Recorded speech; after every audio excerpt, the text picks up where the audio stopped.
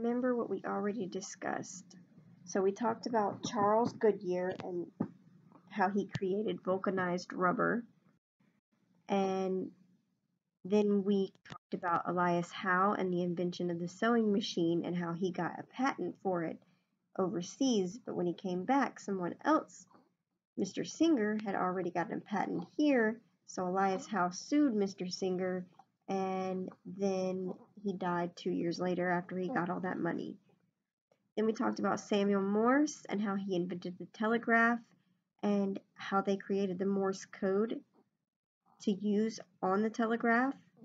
Then we talked about whaling and the different parts that were used in a sperm whale. We talked about how they're used for oil in lamps and stuff like that, and then the clipper ships and how they were used for trade, but they weren't used for trade very long because better ships were made to go through the Panama Canal and other shortcuts that were created. Then we talked about industries and factories in the Northeast and how more and more were built.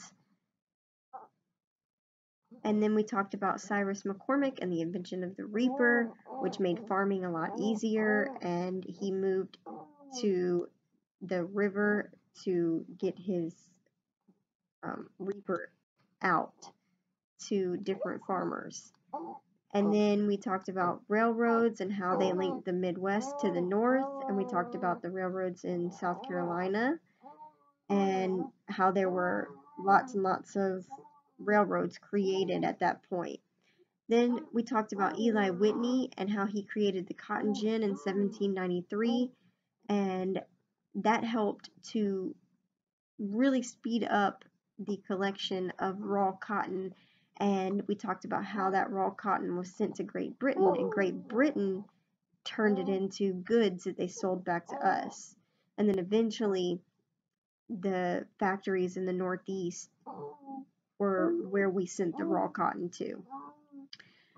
We talked about how Great Britain did not back the South in the Civil War, even though the South thought that they would, because cotton was so important to the economy there. We talked about slave conditions, about house slaves and field slaves, and how they shared one-room shacks, and they sold families to separate places, and they never saw each other again. They were only given like one pair of clothes. Kids had to work in the fields. We talked about all of that. We also talked about free slaves, how they may have been given their freedom by their owners when they died, or they could have bought their own freedom by working, and how they moved to the North to work, but most of the free slaves lived in the South. And then we talked about the anti-slavery movement and how people were pushing for no more slavery in the South.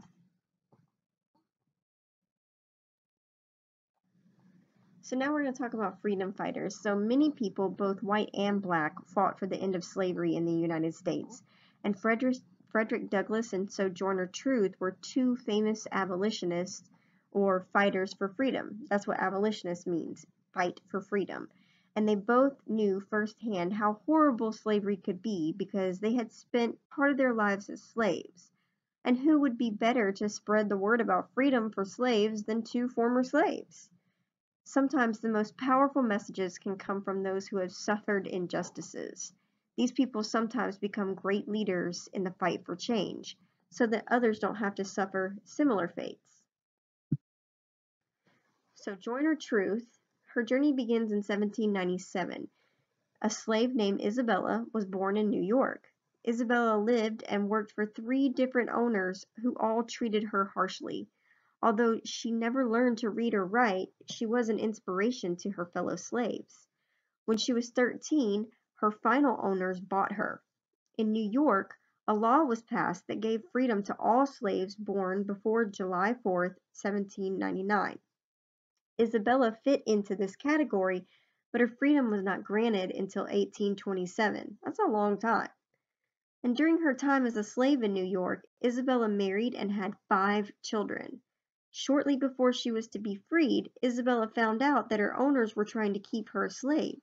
In desperation, she ran away, leaving her husband and children behind. Isabella found support from a group of Quakers who enabled her to purchase her freedom. She became religious and began preaching for the end of slavery and for women's rights. At this time, she changed her name to Sojourner Truth. This name represented the journey for truth that she was beginning. During her life, Sojourner Truth was the first black woman to fight a white man in court and win. She did this over the illegal sale of one of her sons. Sojourner's story was published in 1850. She spent her life traveling around the country and preaching at prayer meetings and other public gatherings, teaching about slavery. Even after slavery was outlawed, she continued to fight for equal rights both for women and for blacks.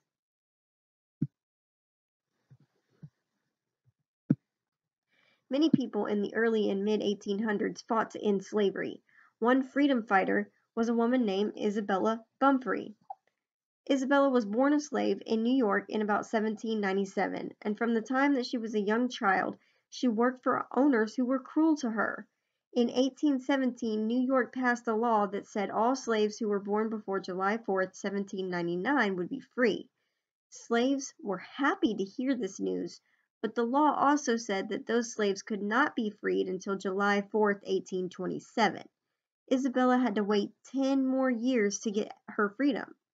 And while she was waiting to be freed, Isabella married another slave named Thomas. Isabella and Thomas had 5 children. As the date for her freedom approached, Isabella heard that her master was planning to keep her as a slave despite the law that had been passed. She wanted her freedom so much that in 1826 she left her owner's estate, leaving behind her husband and their children. Isabella was finally freed in 1827. She never learned to read or write, but that didn't stop her from spreading her message about the evils of slavery. After Isabella gained her freedom, she began preaching for women's rights and the end to slavery. In the early 1840s, she changed her name to Sojourner Truth.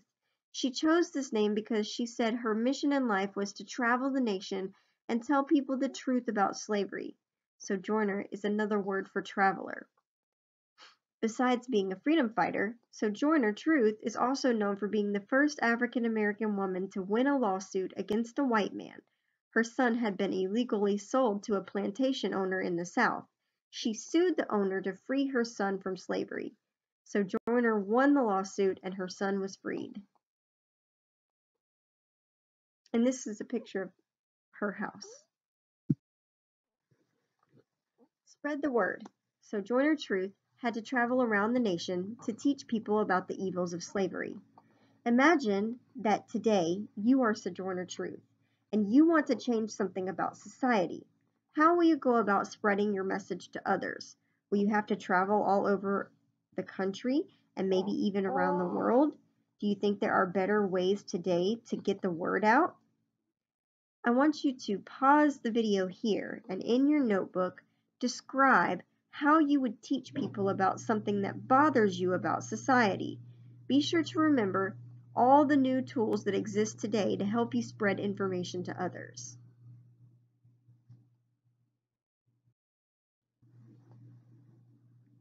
Born Isabella Baumfree in Ulster County, New York in 1797, she later changed her name to Sojourner Truth to reflect her personal journey towards truth. In her lifetime, Sojourner Truth saw her 5 children sold and taken away. Shortly before New York outlawed slavery in 1827, she took refuge with Isaac Van Wagner, who set her free. One of the first things she did was to successfully sue for the return of her young son who was illegally sold in the South. After his return, she moved to New York City. She had seen visions and heard voices. Since she was a young child, she assumed that it was God speaking to her. In New York, she had become a religious missionary, preaching in the streets. After she adopted the name Sojourner Truth, she took to the road in 1843, preaching and testifying at religious meetings around the country. She became famous, and people flocked to hear her speak. She supported herself, in part, by selling copies of her book called The Narrative of Sojourner Truth. Sojourner Truth became a leading proponent of abolition and of the women's rights movement. She continued to tour the country, speaking at ever larger gatherings. She was very active in the women's suffrage movement, which was trying to get voting rights for women. During the Civil War, she raised funds and helped supply black volunteers for the Union Army, which was the Army for the North. Abraham Lincoln met with her at the White House. After the war, she continued to work for the rights of newly freed slaves. She also continued her work in the women's suffrage movement. She eventually retired to her home in Battle Creek, Michigan, where she died on November 26, 1883. Her legacy of commitment and spirit of justice lives on as a symbol for all to admire. Frederick Douglass worked as a house slave in his early life, and he was taught to read and write. When he was only 8 years old, his master died and Frederick was sold. His new owner sent him to work in the fields. Frederick did not let his education go to waste, however. He set up a Sunday school and taught there until angry white slave owners shut it down. In 1838, Frederick ran away to New York and worked as a day laborer. He joined the Massachusetts Anti-Slavery Society and spoke about freedom. Frederick Douglass published his life story in 1845. This act jeopardized his freedom because he was still considered a runaway slave. Frederick Douglass went to Ireland and England to speak out about slavery and women's rights. This allowed him to earn enough money to purchase his freedom and move back to the United States. Frederick had to flee to Canada when the governor of Virginia wanted to arrest him.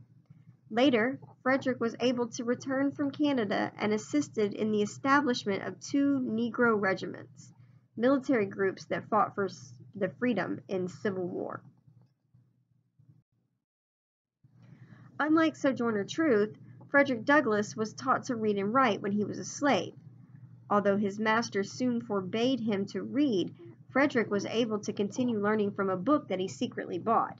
The more Frederick read, the more he despised slavery. He vowed to become a free man. Frederick ran away to New York City in 1838. Although he was in a free state, he still wasn't completely safe. If someone discovered he was an escaped slave, he could be sent back to his owner. Frederick eventually settled in Massachusetts, where he joined the American Anti-Slavery Society.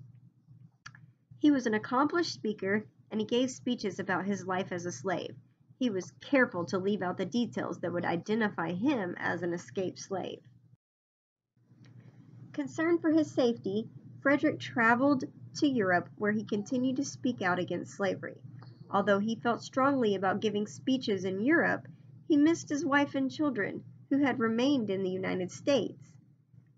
He decided he wanted to return to the United States, but he was very worried about being captured and sent back to his master. His dilemma was solved when some English friends raised money for him so he could buy his freedom from his master. In 1846, Frederick's master was paid and Frederick became a free man. He was 28 years old. Frederick Augustus Washington Bailey was separated from his mother while he was still a baby. He never knew his father, who was a white man. He was taught to read and write by the wife of one of his masters, although it was against Maryland law. When her husband forbade her to continue, he continued his studies in secret. After several unsuccessful attempts, he finally managed to escape from the plantation in 1838. He lived first in New York City, but soon found work as a laborer in the shipbuilding and whaling center of New Bedford, Massachusetts. He changed his name to Frederick Douglass to avoid being captured and returned to slavery. In 1841, he attended an anti-slavery convention in Nantucket, Massachusetts. Asked to describe his experience as a slave, Douglass gave such a moving speech that he soon found himself in great demand as an anti-slavery speaker. What do you think? I want you to use your notebook to explain in your own words how a slave could become one of the most famous men in America. What was so special about Frederick Douglass? Go ahead and pause the video here so that you can write that in your notebook, and then unpause when you're done.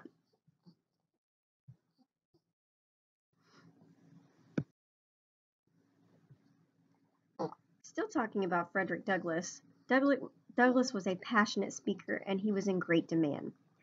But the idea of a literate and articulate former slave was difficult for many to accept, so he was the constant target of insults and even violent attacks. In response to those who said that such a learned man could never have been a slave, in 1845 Douglass wrote his autobiography, Life and Times of Frederick Douglass. It became a bestseller and a classic of American literature. It's one of the most important primary sources of information about slavery from the slave's point of view. Douglass became a spokesman for the Massachusetts Anti-Slavery Society. His speeches made him one of the most famous men in America. During the Civil War, Douglass was an advisor to President Lincoln and worked to recruit black soldiers into the Union Army. After the war, he worked hard to secure civil rights for former slaves, and he supported the women's rights movement. He was named to several government posts, including Consul General to Haiti, a small island nation in the Caribbean. Sojourner Truth and Frederick Douglass were similar in many ways. They both grew up as slaves, and both fought for the rights of women and African Americans. You are like them in one particular way. You have the power to make a change if you see injustice. I want you to pause the video here, and I want you to write a journal entry in your notebook about what you would change in your community if you could. It can be something simple, such as picking up trash, or something more complex, such as trying to change a law that you think is unfair. You might even want to take this activity further by acting on your idea and trying to make a change. Go ahead and pause the video and write this journal entry in your notebook.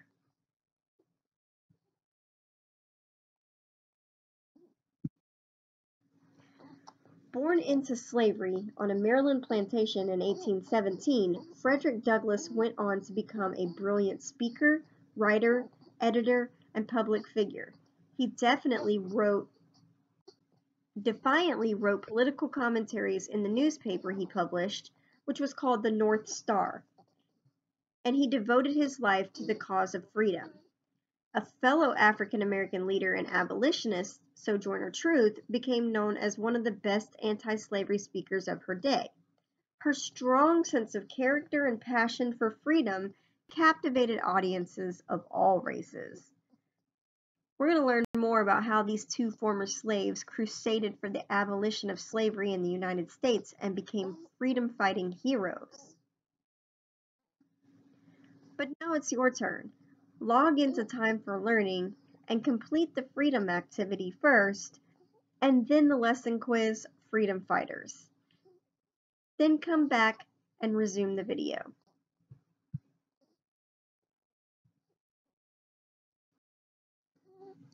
Harriet Tubman was called the Moses of her people. She fought for freedom for enslaved African Americans in the 1800s. Like Moses in the Bible, who led the people from bondage, Harriet Tubman also led people from slavery to freedom. For this reason, she was known as the Moses of her people.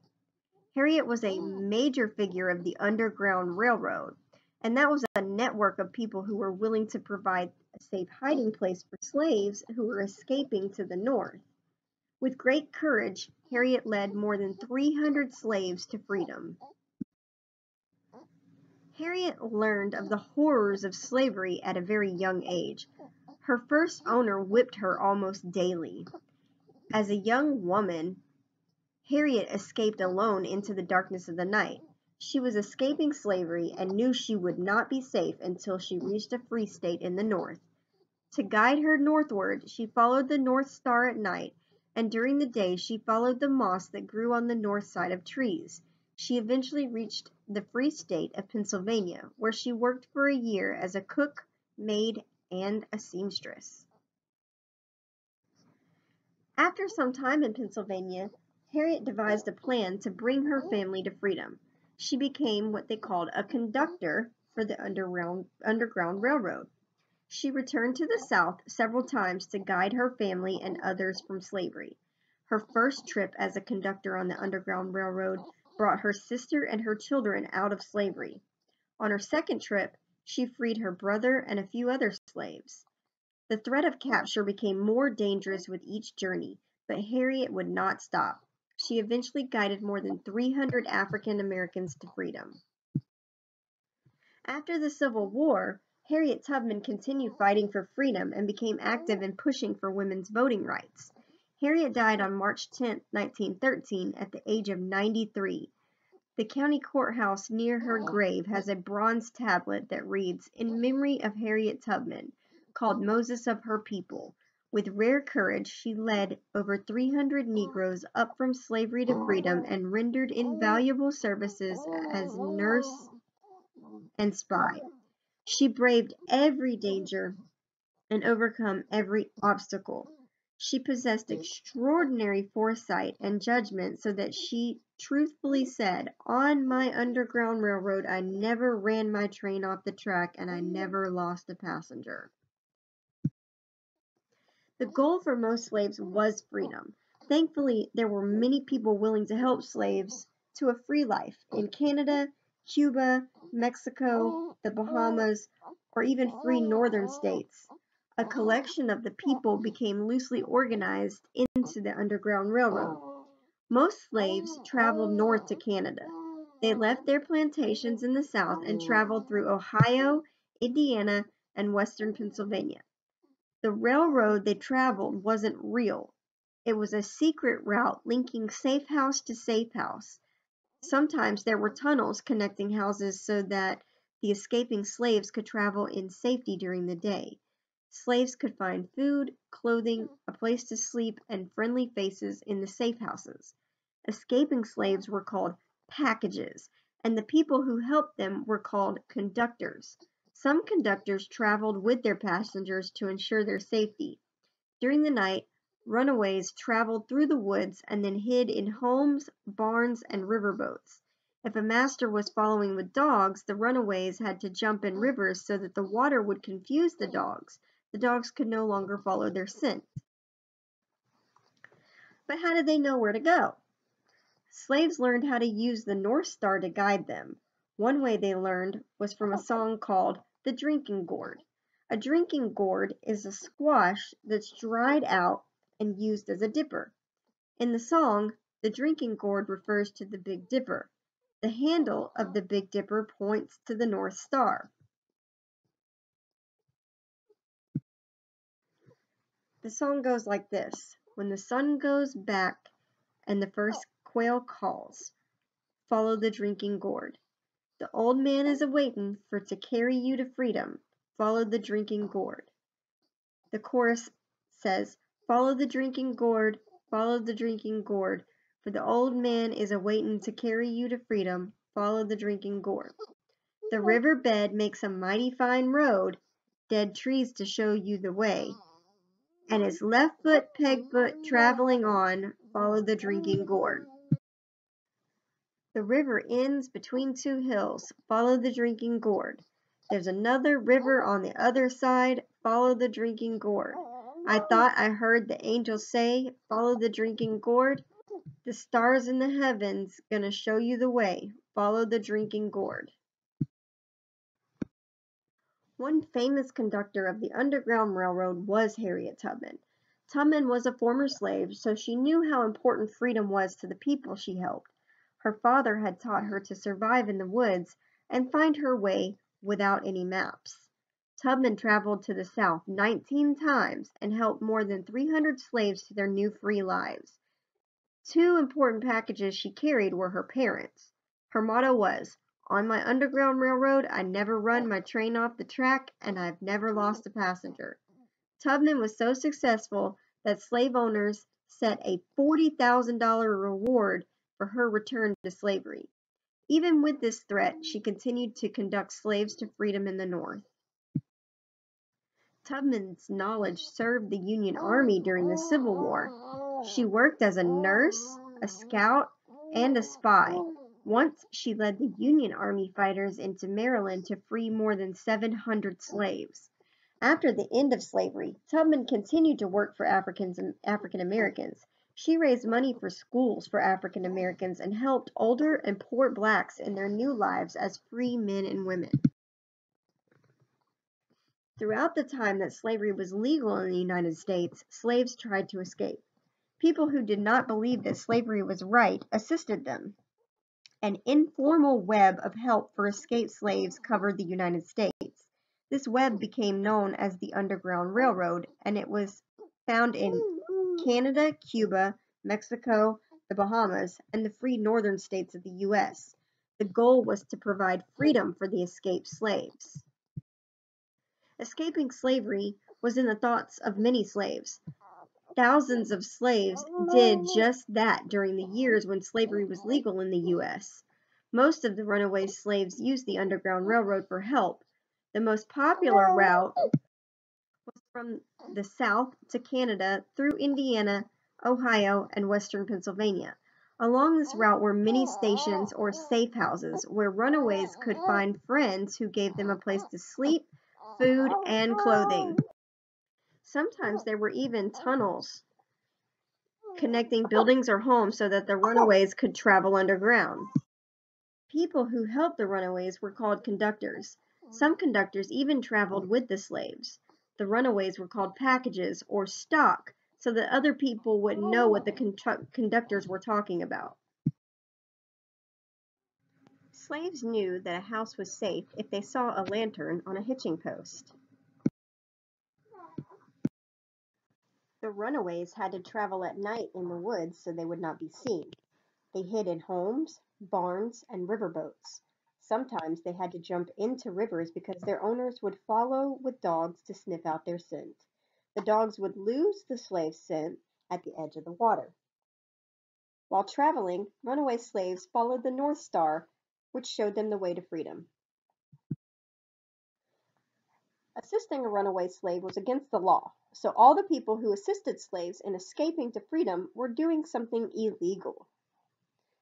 Pretend that you're a lawyer and that it's your job to prove that your client was doing nothing wrong when she let a runaway slave stay at her house and gave the slave food and clothes. Write your argument in your notebook. Go ahead and pause the video so you can write in your notebook.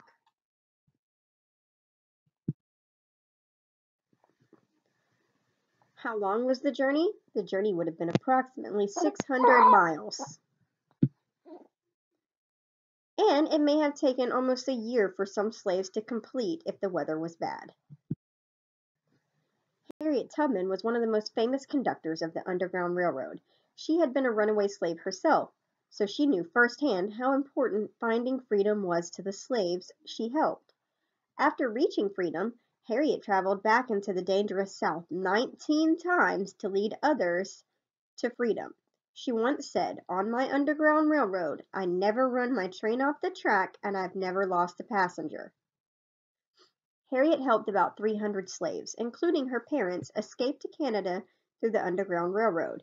She was successful because her father taught her about the woods, so she was at home finding her way without maps and was able to find food to feed the hungry runaways. Slave owners in the South knew that what a threat Harriet Tubman was to them, and they tried to capture her and put her back into slavery. At one time, there was a $40,000 reward offered for her capture. During the Civil War, Harriet worked as a nurse, a scout, and a spy for the Union Army, which was the Army for the North. Her expertise in the woods was useful again. On one mission, she freed 750 slaves. After the war, she continued to help by raising money for black schools and assisting older and poor blacks. If you could devote your life to something that would help others, what would you do?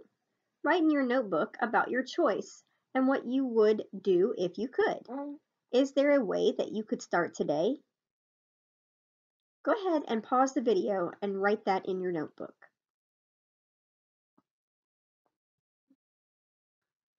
Now it's your turn.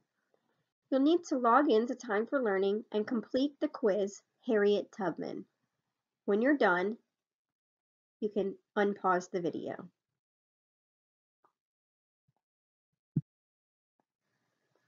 Now we're moving into learning about how women had to struggle for their rights. And the first thing we're going to learn about is fighting for the vote. Before 1920, women were not granted the right laid out in the Constitution, the right to vote. Women also lacked other rights back then. It took more than 70 years from the time of the first women's right political meeting in Seneca Falls, New York, until the states voted on a constitutional amendment granting women the right to vote. In 1848, the Seneca Falls Convention was held in Seneca Falls, New York. Two women, already known for being reformers and women's rights activists, Lucretia Mott and Elizabeth Cady Stanton, invited others who believed in their cause of greater equality for women to join them near the home of the Stanton family. Reform was the primary reason for the gathering of women and men at the convention. They wanted changes in women's social, moral, legal, educational, and economic status.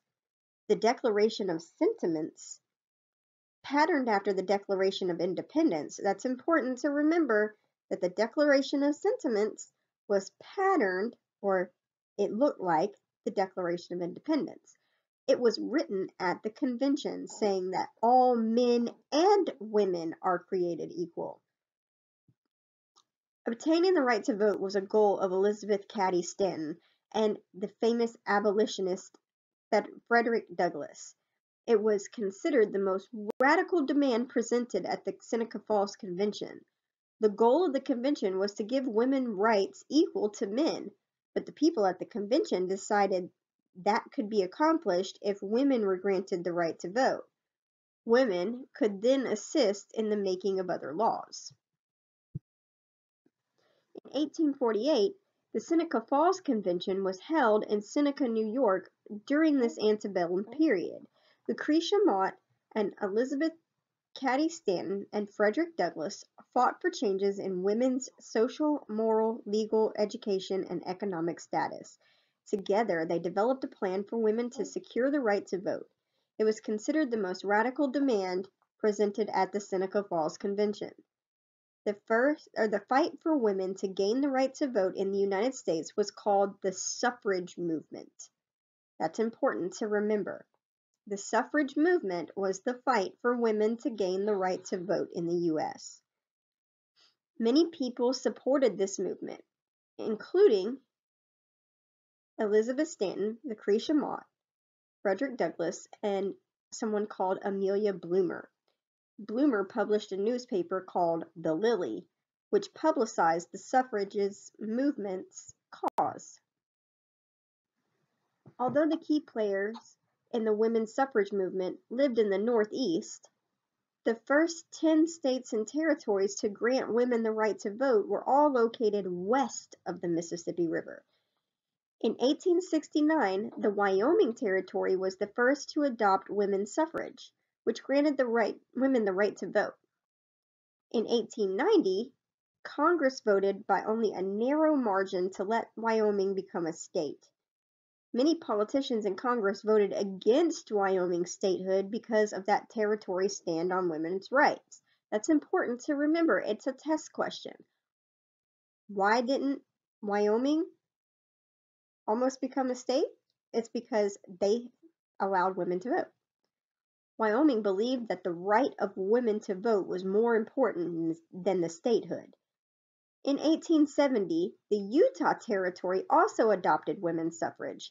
Utah did not become a state until 1896. 15 more states granted women the right to vote. Most of them were west of the Mississippi. What do you think? Look at the map of the United States and locate Seneca Falls, New York. I went ahead and put a picture of New York and Seneca Falls that's blown up so you can see what it looks like. But it's up at the top right-hand corner of the United States. I want you to write a journal entry in your notebook about why you think most of the places women could vote between 1869 and 1919 were located in the West. What are your thoughts on why that was? Go ahead and pause the video and write that in your journal.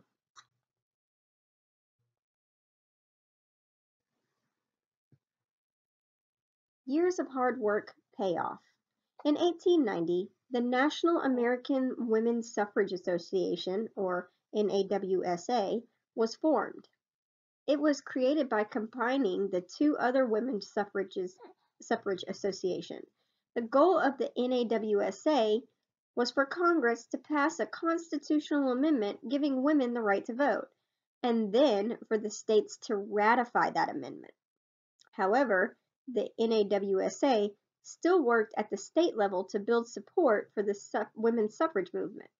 The suffragettes, as the women of this movement were known, distributed leaflets, held debates, and worked to educate the citizens of the United States about this issue. In 1918, President Woodrow Wilson began the process of introducing the constitutional amendment giving women the right to vote. This amendment passed both the House and the Senate in 1919 and then went to the states for ratification. Illinois and Wisconsin were the first states to ratify the amendment, and Alabama and Georgia were the first to reject the amendment. During the summer of 1920, the amendment needed only one more state to pass. Harry Byrne, a legislator from Tennessee, cast the deciding vote in that state. His elderly mother was the catalyst for his decision. Catalyst is the cause or the reason. Following ratification by the 36 necessary states, the 19th Amendment was adopted. On August 26, 1920, the 19th Amendment to the U.S. Constitution was passed, granting women the right to vote. That's important to remember, that it was the 19th Amendment, and it happened in 1920. So let's put it all together. On your map of the United States, I want you to point out where Illinois, Wisconsin, Alabama, Georgia, and Tennessee are. Then, using the information that you just learned, I want you to construct a timeline of the women's suffrage movement. You can use pictures, illustrations, and colorful text to make your timeline interesting and easy to read. You need to cover the period between 1848 and the Seneca Falls Convention. When the Seneca Falls Convention was held, all the way up to 1920 when women were granted the federal right to vote. You might also want to think about women's equality and rights in the present time. Is the fight over? Draw your timeline in your notebook. You can unpause the video when you're done.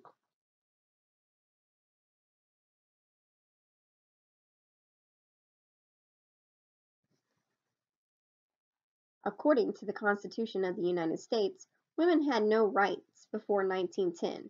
At times, they were even considered property. They could not own property, get a divorce, or vote. The emancipation process was a long one. More than 50 years passed from the first political meeting in Seneca, New York, until the states voted on the amendment to the U.S. Constitution that granted women equal rights and gave them the responsibility of voting. The 15th Amendment states that race or color cannot be used as an excuse to deny anyone the right to vote. The actual text reads, Amendment 15, Section 1. The right of the citizens of the United States to vote shall not be denied or abridged by the United States or by any state on account of race, color, or previous condition of servitude. Section 2. The Congress shall have the power to enforce this article by appropriate legislation. Two organizations were created for followers of the suffrage movement. The first, the National Women's Suffrage Association, was more radical and wanted federal action to grant women equal rights. It was opposed to the 15th Amendment. The other group for followers of the suffrage movement was called the American Women's Suffrage Association. It worked for equality at the state level, and it supported the 15th Amendment. Susan B. Anthony made a radical move in 1872. She tried to vote and was arrested. She was charged and fined, but Susan B. Anthony vowed she would never pay it. In 1875, the case went to the Supreme Court, where it was ruled that just being a citizen did not grant an individual the right to vote. The Supreme Court granted the right to individual states to rule on this issue. Female enfranchisement was now the job of individual states. Although the key players in the women's suffrage movement lived in the Northeast, the first 9 states that granted women the right to vote were all located west of the Mississippi. This shows those states. The states supported the suffrage movement for many reasons. Frontier conditions and difficult living broke down traditional gender roles, so allowing women to vote was a natural progression. Many people thought that allowing women to vote would help civilize the West. The Mormon population, a large religious group that had settled in the Utah Territory, may have been trying to gain political power. By granting the large population of Mormon women the right to vote, the Mormons would have the political majority against the non-Mormon population. How would living in the frontier change the roles of men and women? What would the West gain from granting women the right to vote? And how would the Mormons gain political power by granting women the right to vote? Record your reflections in your notebook. Unpause the video when you're done.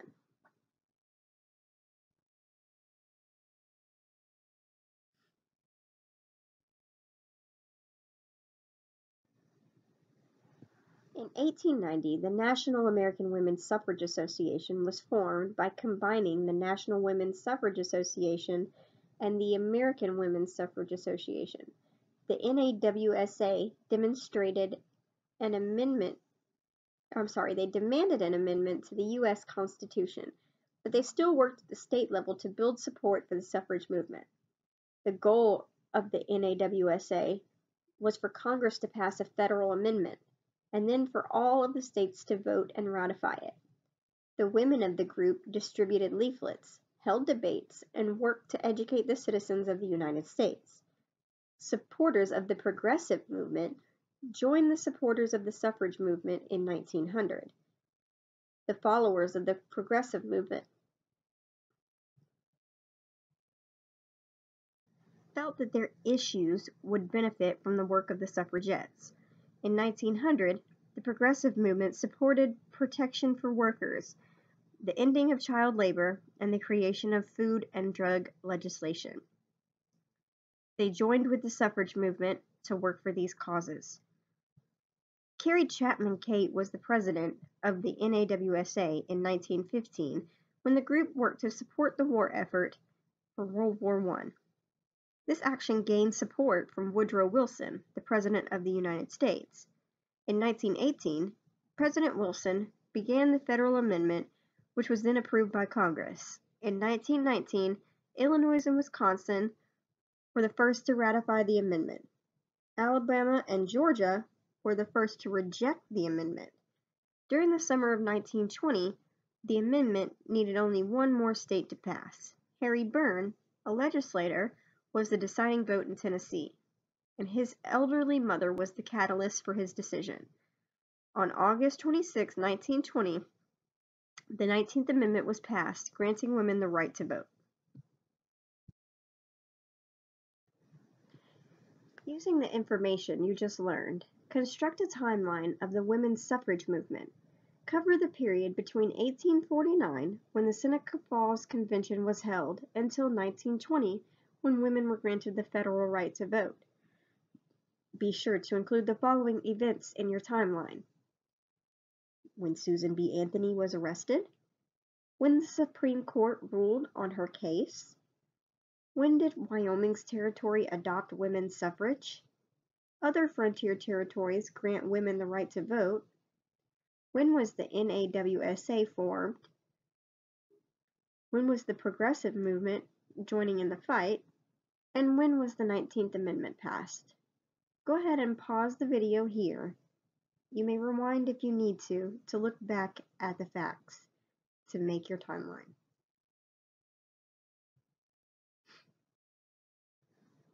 Women have been allowed to vote for less than 90 years. When the Founding Fathers wrote the Constitution, they gave certain rights to all citizens, but for many years neither blacks nor women were able to act upon many of those rights. One right both groups were denied was the right to vote. The battle for the right of women to vote started to heat up in 1848 at the Seneca Falls Convention in Seneca Falls, New York. Lucretia Mott and Elizabeth Cady Stanton led the convention of men and women who were interested in women's suffrage and women's rights. Suffrage means the right to vote. The Seneca Falls Convention was the first convention in history to be held to discuss women's rights. Mott and Stanton were leaders in the fight for women's rights.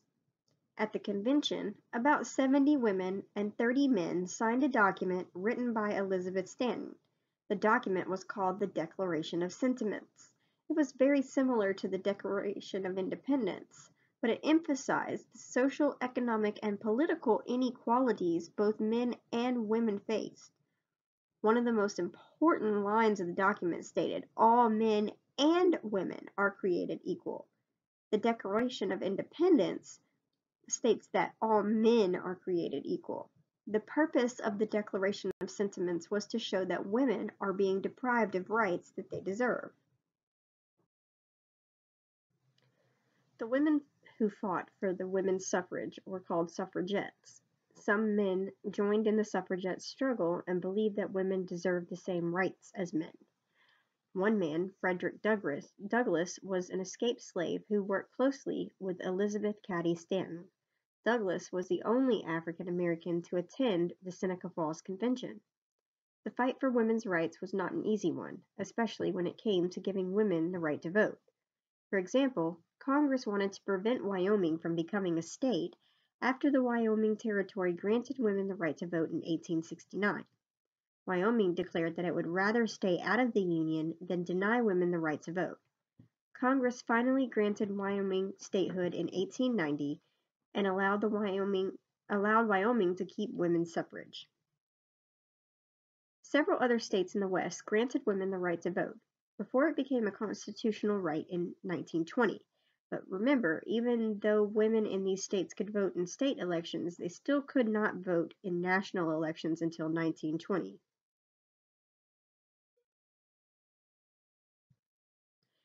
Women could not vote for the President of the United States until 1920. In 1890, the National American Women's Suffrage Association was formed. It was formed from the combination of two women's suffrage groups, the National Women's Suffrage Association and the American Women's Suffrage Association. Members of the NAWSA handed out leaflets, held debates, and worked to educate people about the importance of allowing women to vote. Because of the ceaseless work of the members of the NAWSA, Congress finally proposed a suffrage amendment in 1918. The proposed amendment was a huge step forward for women, but the battle would not be won until 3/4 of the states ratified or approved the amendment. Illinois and Wisconsin were the first states to ratify the amendment. During the summer of 1920, the amendment needed a yes vote from only one more state. Legislator Harry Byrne was the deciding vote in Tennessee. Although Byrne was originally against the amendment at the last minute, he received a note from his mother reminding him to vote in favor of it. He voted yes to the amendment. On August 26, 1920, the 19th Amendment was passed, giving all women the right to vote in all elections.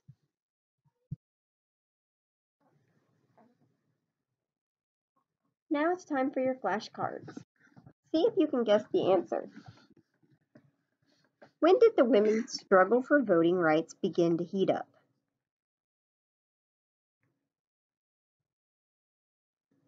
In 1848 at the Seneca Falls Convention in Seneca Falls, New York.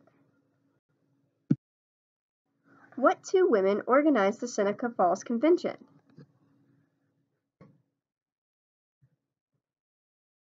Lucretia Mott, and Elizabeth Cady Stanton.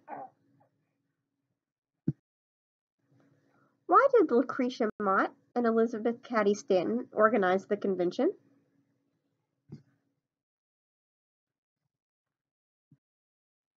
They believed that women deserved the same legal and political rights as men. Women deserved the right to vote. Why did Congress originally prohibit Wyoming from joining the Union?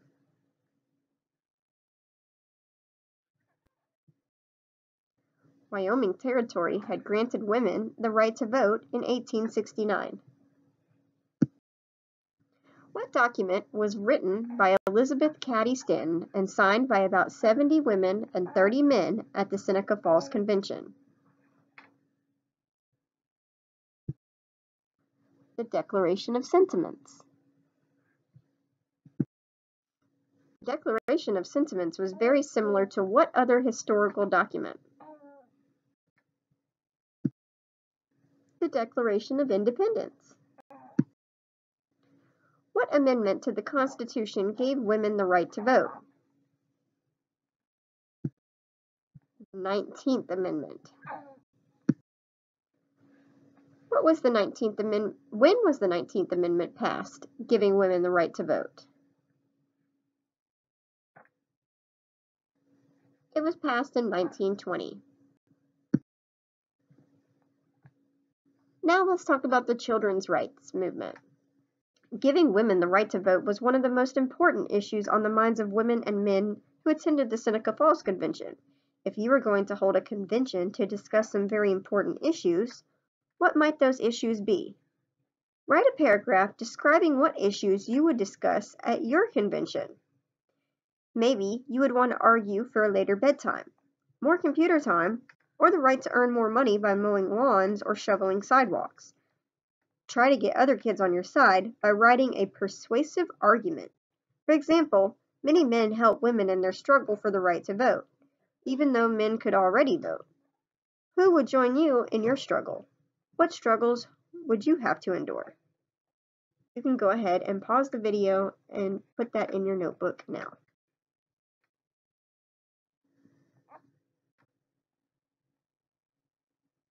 Now it's time for you to log in to Time for Learning and complete the quiz, Women's Struggles for Rights. In the 1800s and early 1900s, many women and men fought for the right to vote, or what we would call women's suffrage. Women did not have the right to vote because many people thought women should concern themselves only with their homes and their families. Women also lacked other basic rights. For example, they couldn't go to most colleges, and they could only get a few types of jobs, such as a nurse or an elementary school teacher. Some women stayed in bad marriages because they wouldn't be able to support themselves and their children if they left. If a woman had property, when she married, her property became her husband's, and some laws allowed the men to beat their wives to make them obedient. As interest in the rights of slaves grew, interest in women's rights grew as well. Often, people who fought for women's rights were also abolitionists, or those who fought for slaves' rights. 3 fighters for women's rights became famous in the late 1800s: Elizabeth Cady Stanton, Lucretia Moss, and Amelia Bloomer.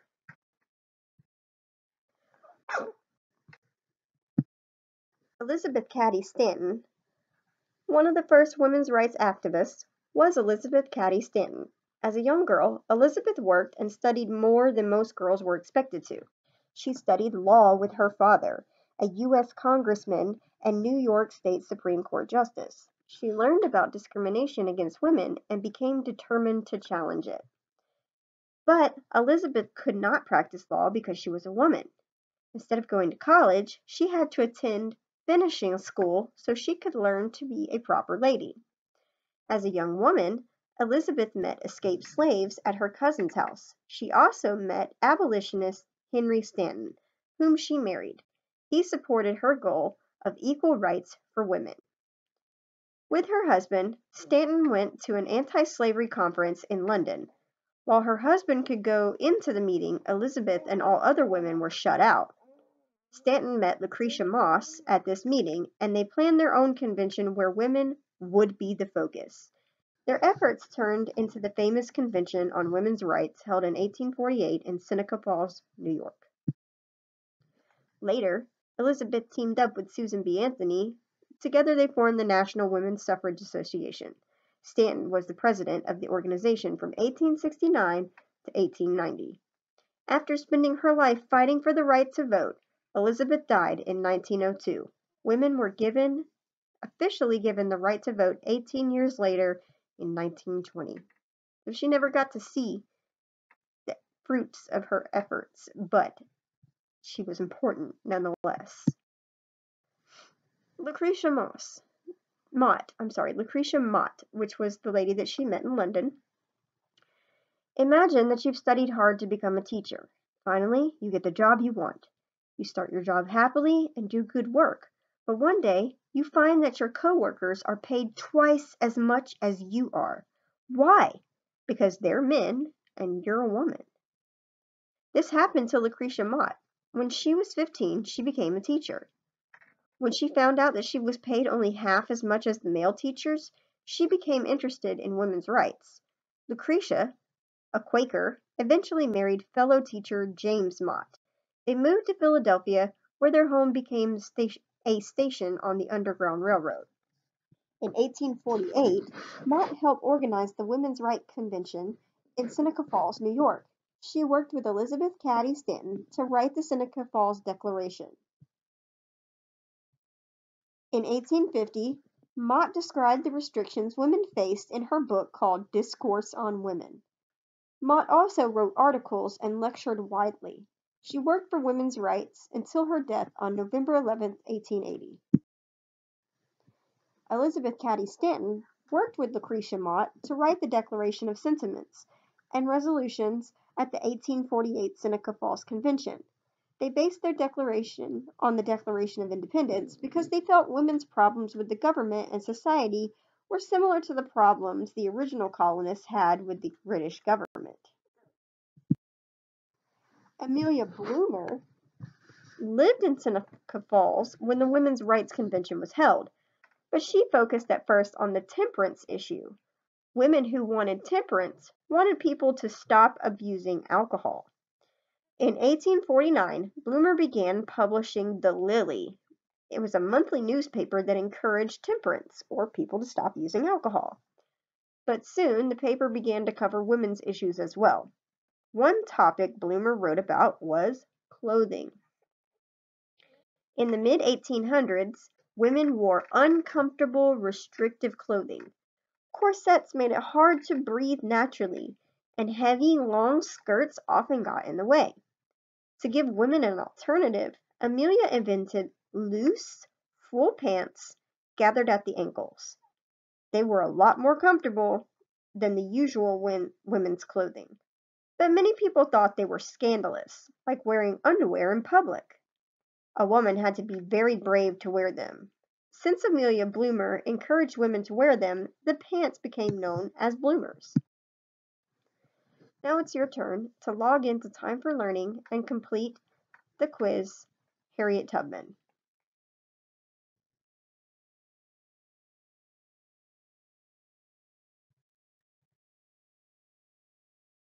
Actually, I think it's not going to be the Harriet Tubman quiz. I may have messed up on this slide. But the next quiz that you're supposed to complete for the women's rights. All right, in your notebook, I want you to decide if the following statements are true or false and write the answers in your notebook. Number 1, only women supported women's suffrage. Number 2, Lucretia Mott and Elizabeth Cady Stanton organized the Seneca Falls Convention. Number 3, Amelia Bloomer started the National Women's Suffrage Association. Number 4, Elizabeth Cady Stanton went to college and became a lawyer. Number 5, Stanton was able to vote for the first time on her 90th birthday. Number 6, everyone liked bloomers. Number 7, at first, the Lily publicized the temperance movement. And number 8, Mott's book, Discourse on Women, publicized the restrictions women faced in the United States.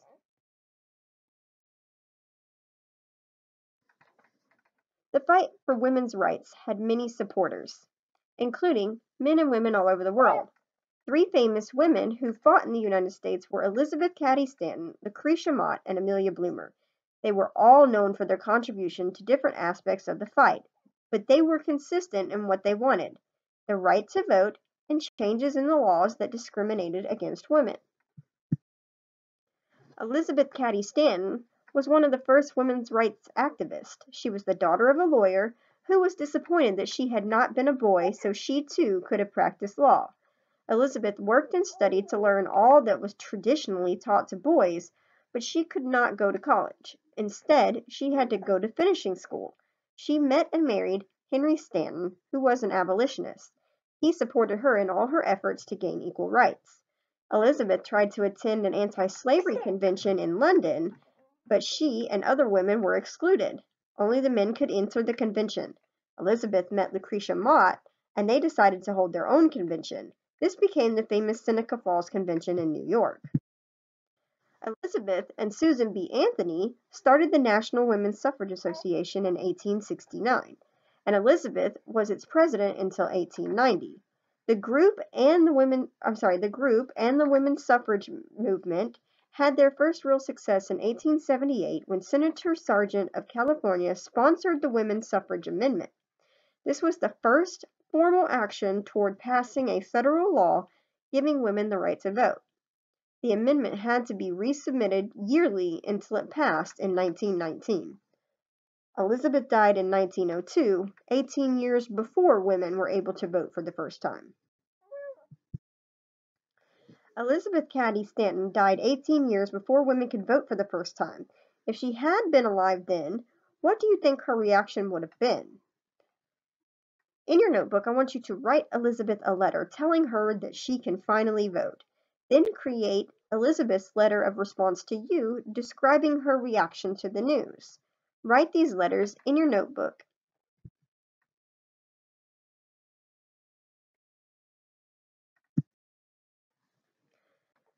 Lucretia Mott was a teacher and then a Quaker minister. She organized many conventions throughout her life, including the Anti-Slavery Convention of American Women and the Seneca Falls Convention, which she organized with Elizabeth Cady Stanton. She assisted Elizabeth in writing the Seneca Falls Declaration of Sentiments, which was modeled after the Declaration of Independence. In 1850, she wrote a book titled Discourse on Women, which told of the many restrictions placed on women.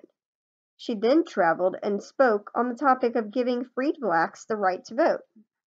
She was disappointed when only black men were given this right. In 1864, she helped to found Swarthmore College in Pennsylvania. Amelia Bloomer was the writer of The Lily, a paper designed to spread the temperance movement.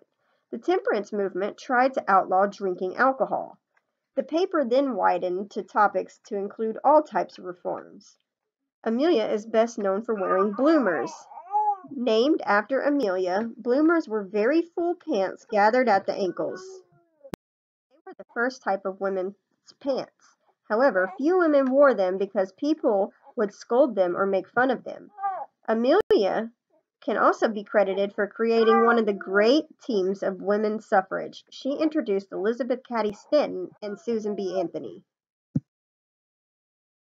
Wearing bloomers was a very visible way for women to make their point about equality. In your notebook, write a list of the pros and cons of wearing bloomers. Pretend that you're a clothing manufacturer and you're trying to decide whether it would be smart to manufacture bloomers. Try to think of at least 4 arguments for and 4 arguments against manufacturing bloomers during the mid-1800s.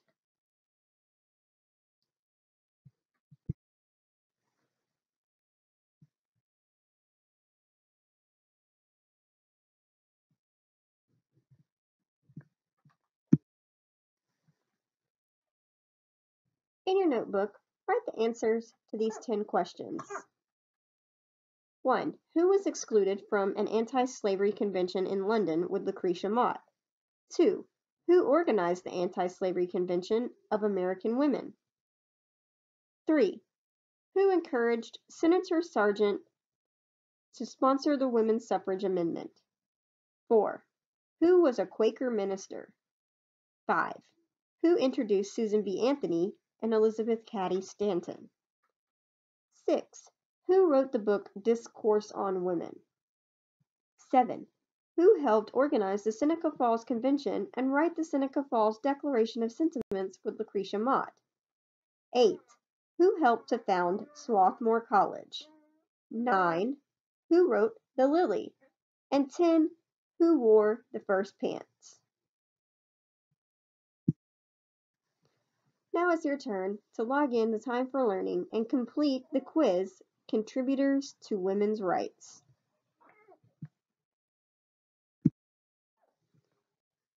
Women's rights leaders, the doctor and the first woman doctor in the United States was Elizabeth Blackwell. She was allowed to attend medical school only because the school thought it was a joke that a woman was applying.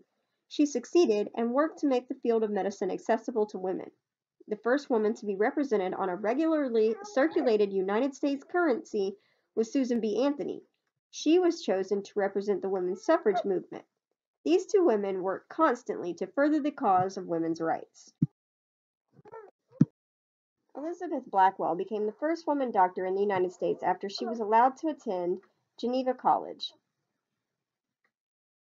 She had already applied to 29 medical schools, but was turned down because she was a woman. The only reason she was accepted to Geneva was that the school thought it was a joke. She had a very difficult time gaining the respect of the other students and the patients. In New York, Elizabeth eventually started her own medical practice with her sister. Elizabeth spoke about and practiced medicine in England and worked to open the medical field to women. She was one of the first to believe that personal hygiene and sterilizing things helped to stop the spread of disease. In 1949, the American Medical Women's Association created the Elizabeth Blackwell Medal to honor the woman doctor who has made the biggest difference. The medal has been awarded each year since 1949. Susan B. Anthony was a pioneer for women's rights. She was born into a Quaker family which believed that all people are equal. Quakers supported all reform efforts, including the anti-slavery and temperance movements. While teaching in New York, Susan founded the Women's State Temperance Society. She also formed the National Women's Suffrage Association with her friend Elizabeth Cady Stanton. The two women worked together throughout their adult lives to promote the cause of women's suffrage. Susan B. Anthony published a journal called The Revolution, which printed writings on suffrage and other reform issues. In 1872, Susan voted in the presidential election and was arrested. Unfortunately, this was the only election Susan ever voted in, because she died 14 years before women were granted the right to vote. In 1979 and 1980, the Susan B. Anthony dollar was minted and circulated. Minted means it was formed, and circulated means it was passed throughout the United States. Susan B. Anthony was the first woman to be pictured on the U.S. coin that was in regular circulation.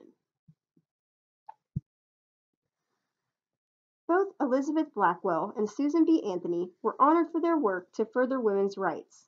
If you were in charge of choosing a modern woman to honor for her efforts, who would you choose and how would you honor her? You could create a medal, a scholarship, a monument, or something else. Use your imagination and design the project after you clearly state why the person you chose deserves this honor. Describe your selection and your project in your notebook.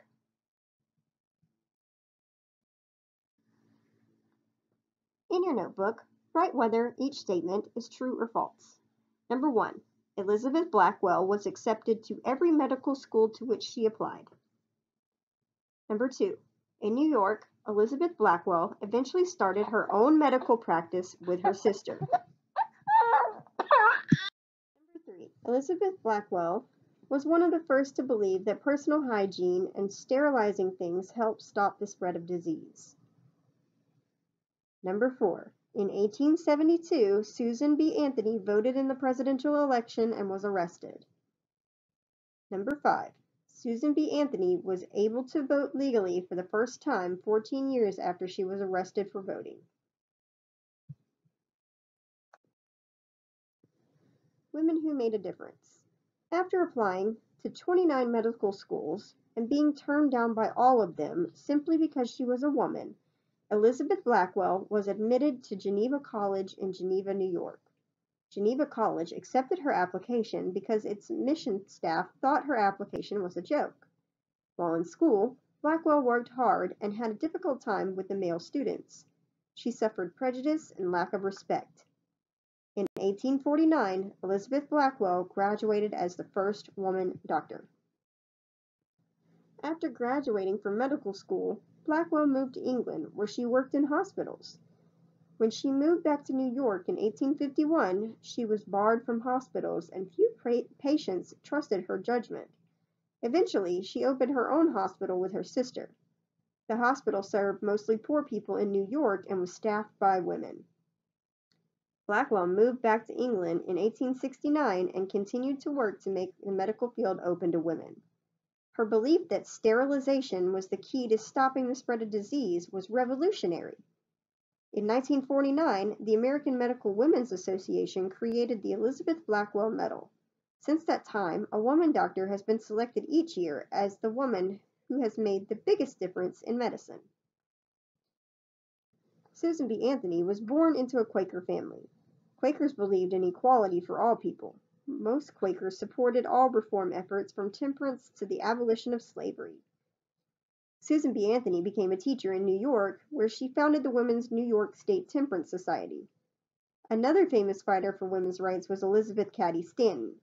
She paired with Susan B. Anthony to start the National Women's Suffrage Association.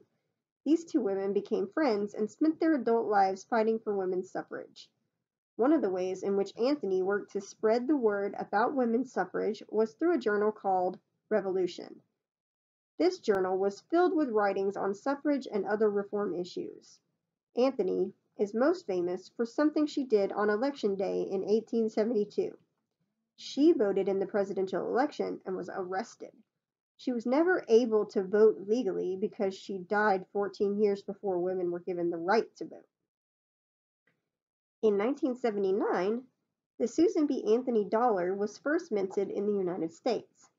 For a long time, the Susan B. Anthony dollar was the only coin in regular circulation, celebrating the hard work of a woman. Susan B. Anthony and Elizabeth Cady Stanton joined together in the fight for women's rights because they were angered by the inequalities between women and men. Women had to pay taxes, but they could not vote. They could also be arrested, but could not serve on a jury. In many states, they were denied property rights. Women, like men, could work and receive a formal education, but their jobs and their school opportunities were not equal to those of men. Anthony and Stanton worked together to bring the same rights to women as were granted to men. They also worked to help each other. Stanton was married and had 7 children. In order to help Stanton and to help the cause of women's suffrage, Anthony often went to Stanton's home to care for Stanton's children. While Anthony watched Stanton's children, Stanton could work on speeches, letters, and other work that eventually brought the vote to women. Susan B. Anthony and Elizabeth Blackwell are only 2 of many women who worked for equality and change. See if you can find a woman in your community or elsewhere who is working to make a difference, and write a journal entry in your notebook about this inspirational woman. You might have to use Google.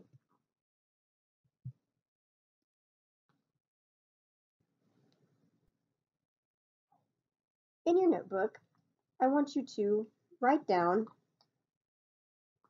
and decide whether each statement describes either Elizabeth Blackwell or Susan B. Anthony.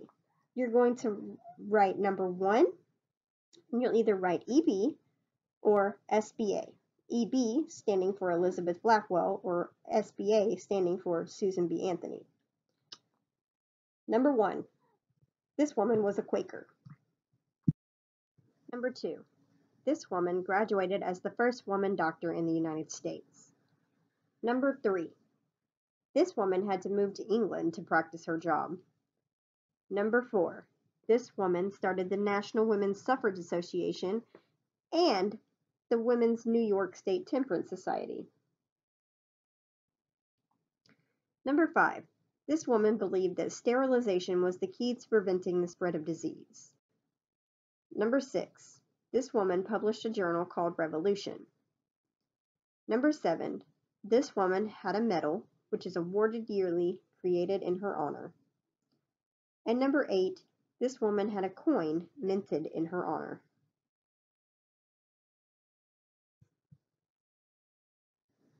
Now it's your turn.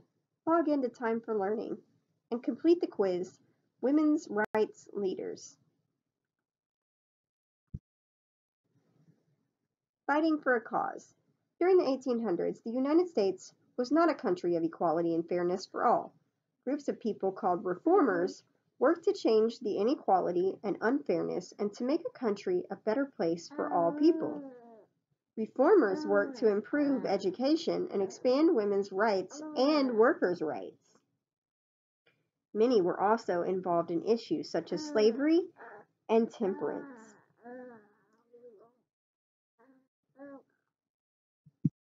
One famous reformer was Horace Mann. He saw the need for reform in education. He got the government to increase the amount of money spent on students, and he improved teacher training. His efforts led to the establishment of free public elementary schools in most northern states by the 1850s because they didn't exist before then. Only higher education existed before then.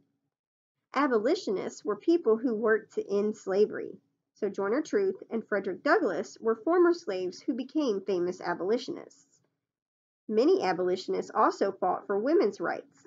Until 1920, women did not have the constitutional right to vote.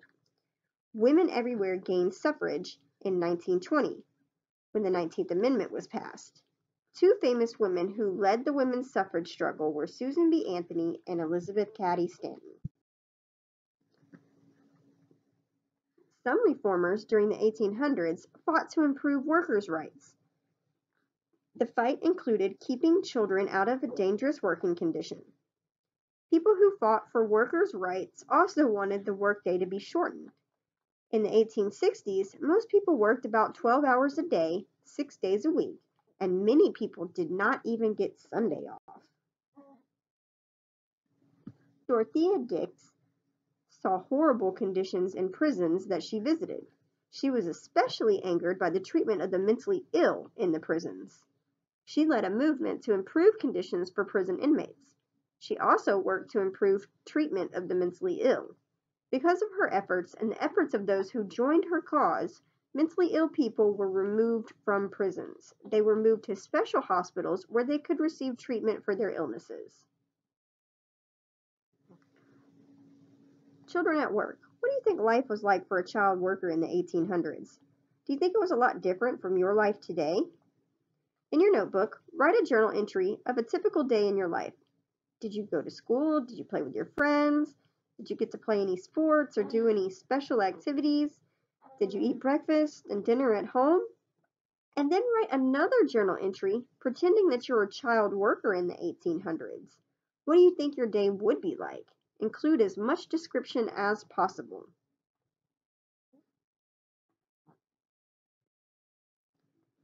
The temperance movement.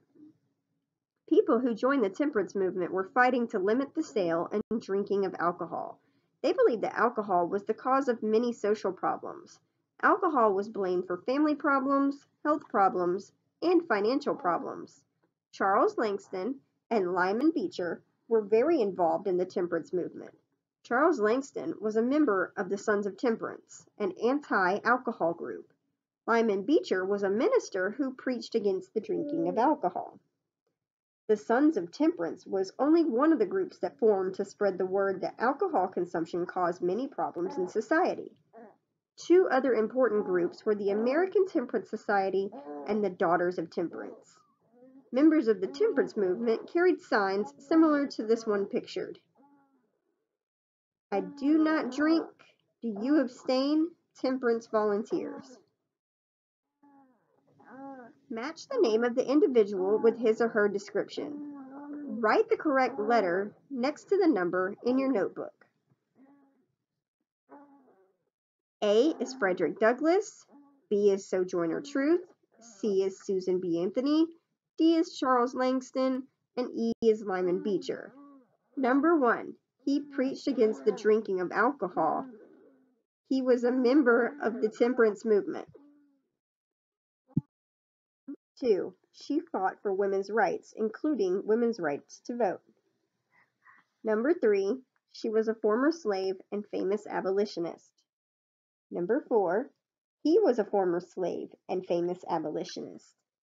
And number 5, he believed alcohol was to blame for many of society's problems. He was a member of the Sons of Temperance group. Also in your notebook, write true or false after you've numbered 1 through 7 on your paper. Number 1, reformer was the name given to people who tried to change society during the 1800s. Number 2, temperance refers to the change that was taking place in education during this time. Number 3, Horace Mann was a former slave who fought to end slavery. Number 4, a person who believed that slaves are an economic necessity is called an abolitionist. Number 5, suffrage means the right to vote. Number 6, Dorothea Dix worked to improve prison conditions and treatment of the mentally ill. And number 7, Charles Langston and Lyman Beecher fought for better working conditions for children. Reformers and temperance movement. During the 1800s, many people worked for a variety of causes. These people preached reform in education, women's rights, workers' rights, temperance, and for the anti-slavery movement. People who fought for these causes were called reformers. Temperance reformers wanted people to drink less alcohol, and some wanted alcoholic beverages outlawed completely. This is a picture of an unidentified woman holding a copy of the book Sons of Temperance Offering in 1851. The famous reformer Horace Mann focused his efforts on education reform. He worked with other people to make the educational system in the United States better for students. He wanted to increase the amount of money spent on education and to improve teacher training and curriculum. Many abolitionists worked for the anti-slavery movement. They fought to end slavery and supported legislation to give blacks equal rights. Some famous abolitionists included Frederick Douglass and Sojourner Truth. The struggle for women's rights encouraged many people to band together and fight for reform efforts.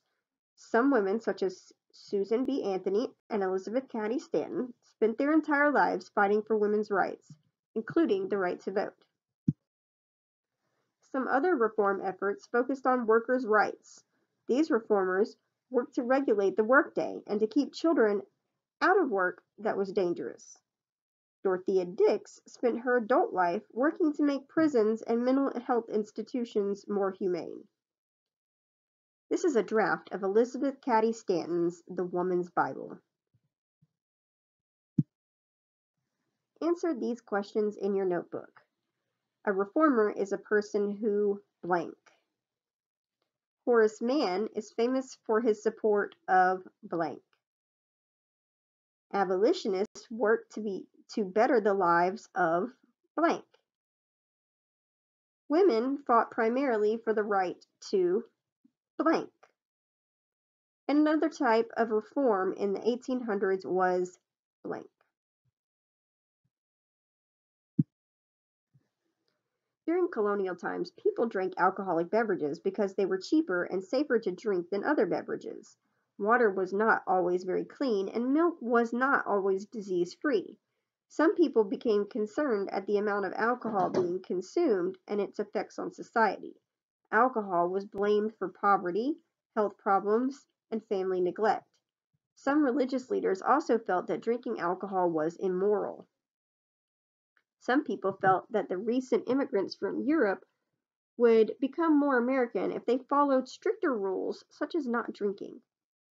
The move to end the drinking of alcoholic beverages was called the temperance movement. Two famous fighters for the temperance movement were Charles Langston and Lyman Beecher. Charles Langston was part black, part white, and part Indian.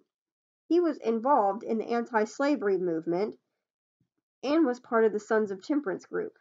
Lyman Beecher started the American Society for the Promotion of Temperance. Both men spent their lives spreading the word and the cause of temperance.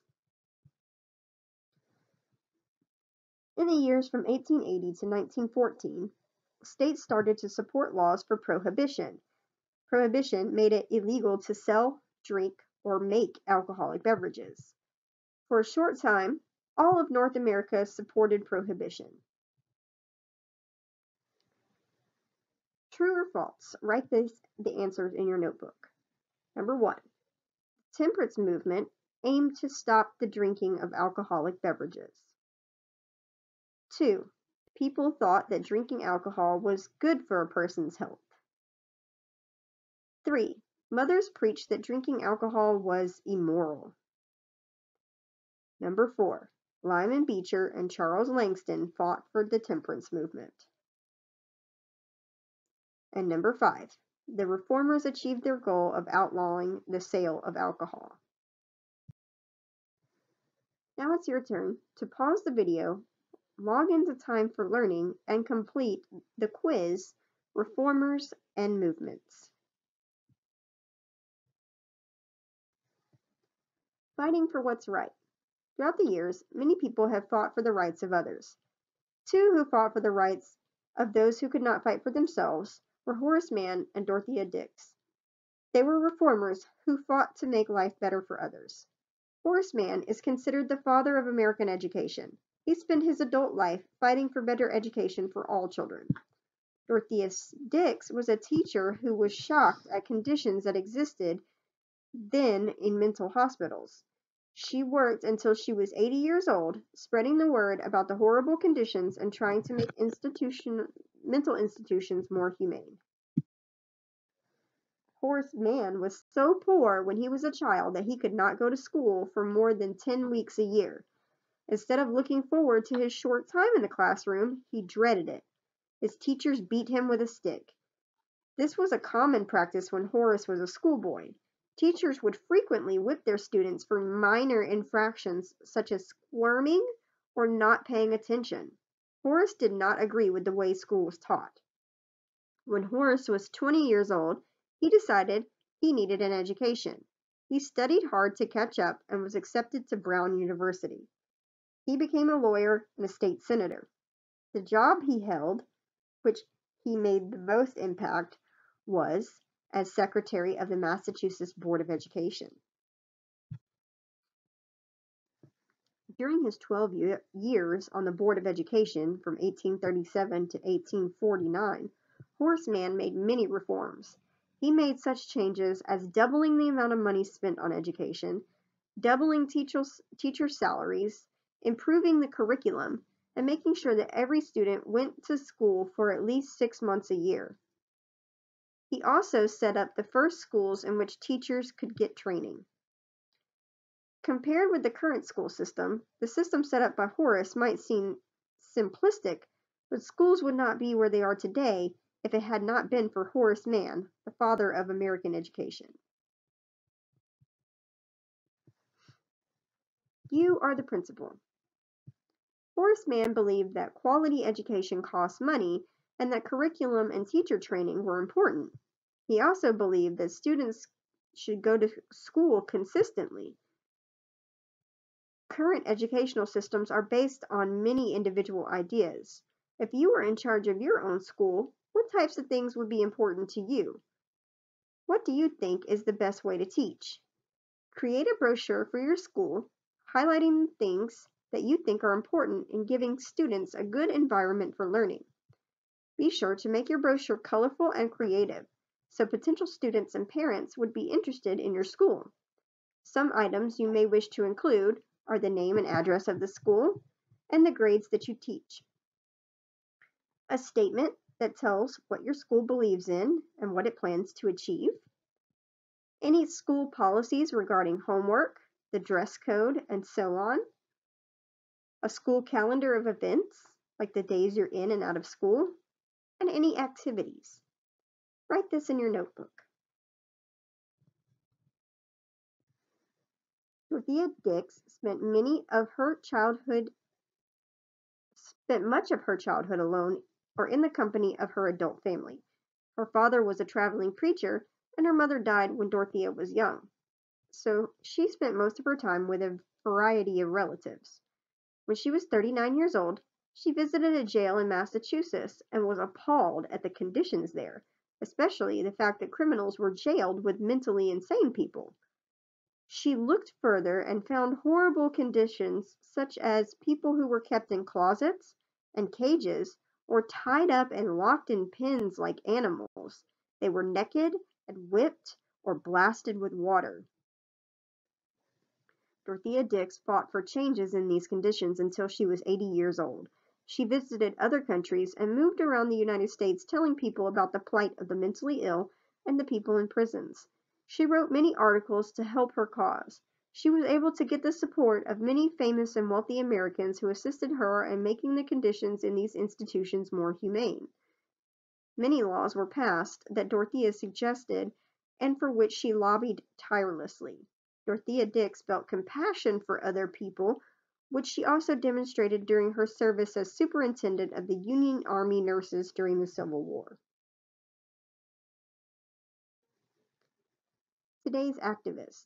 Dorothea Dix and Horace Mann were two people who acted in their local communities and made an impact around the nation and the world.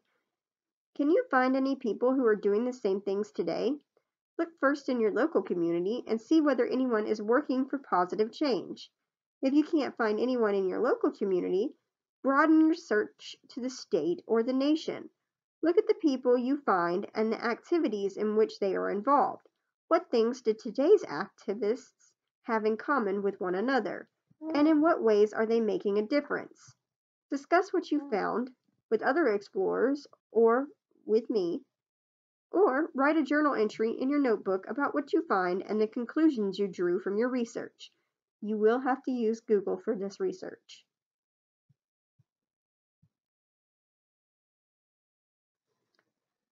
Who is who? In your notebook, you'll write HM for Horace Mann or DD for Dorothea Dix in response to these statements. Number 1. Was a poor child who did not go to much public school. Number 2. Spent most childhood years with relatives. Number 3. Did not like the way school was taught. Number 4. Was appalled at the conditions in mental institutions and prisons. Number 5. Worked for change until the age of 80. Number 6. Was on the Massachusetts Board of Education for 12 years. Number 7. Became a lawyer after attending Brown University. And number 8. Worked for the Union Army during the Civil War.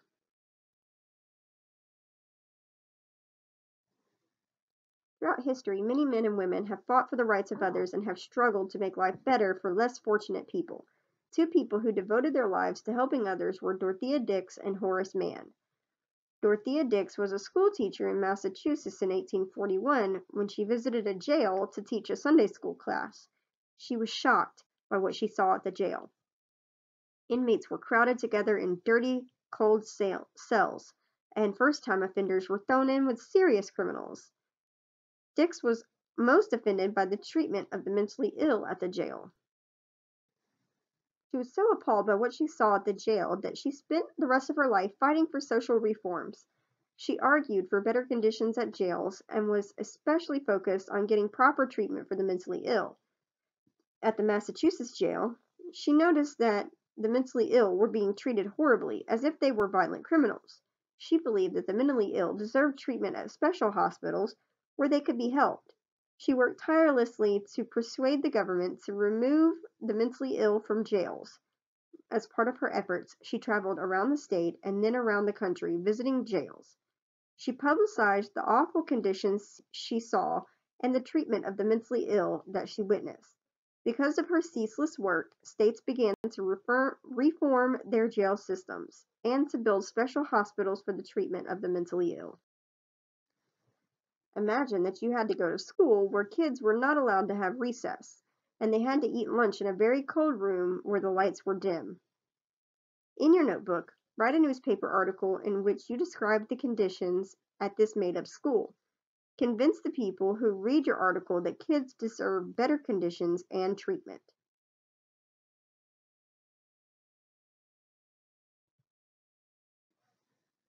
In the early 1800s, the United States did not have a free public school system like the one that exists today. Some children went to school for only a few months a year. Many children could not go to school at all. Teachers worked hard at their jobs, but they often had very little training. If a town actually had a school building, it was usually in bad shape. In the 1830s, people began to demand reforms in education that would allow all children to attend school.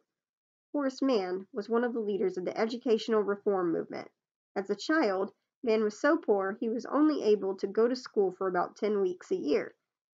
He was determined to get an education, though, and he eventually attended Brown University and became a lawyer. In 1837, Mann became the secretary of the new Massachusetts Board of Education. As secretary of the board, Mann had some power to improve education. He worked with others to set up schools to train teachers. He also began a system that would allow schools throughout the state to teach the same subjects at each grade level. This way, a fifth grader in the southern part of the state would learn the same thing as a fifth grader in the northern part of the state. Because of the hard work of Horace Mann and other education reformers, almost all white children could attend a free elementary school by the 1850s. Free and enslaved African Americans were not allowed in most public schools at that time. This reformer worked tirelessly to improve jail conditions and to provide special hospitals for mentally ill people. Who do you think that was?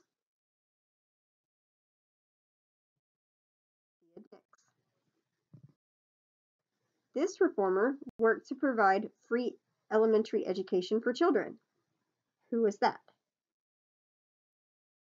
Horace Mann. Dorothea Dix was a school teacher in what state? Massachusetts. Horace Mann was the secretary of what state board of education? Also Massachusetts. When public schools were open, could all children attend them? African Americans were not allowed to attend most public schools. In your notebook, write true or false next to each number. Number 1, Dorothea Dix worked to improve education. Number 2, Dorothea Dix worked as a school teacher in Maine. Number 3, there were many excellent free public schools in the early 1800s. Number 4, Dorothea Dix wanted to improve jail conditions and provide proper care for the mentally ill. Number 5, Horace Mann worked hard to establish free elementary schools for children. Number 6, Horace Mann became a lawyer after he went to Brown University. And number 7, by the late 1800s, all children could get a free elementary education.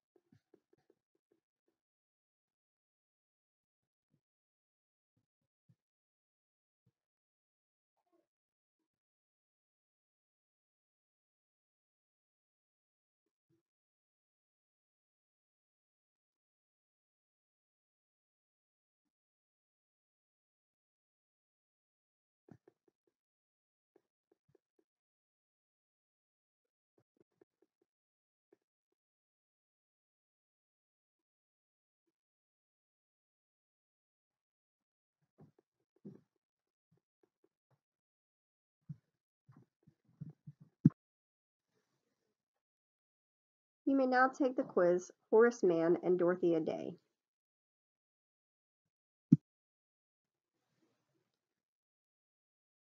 Be sure to look back and review for your test before you take it.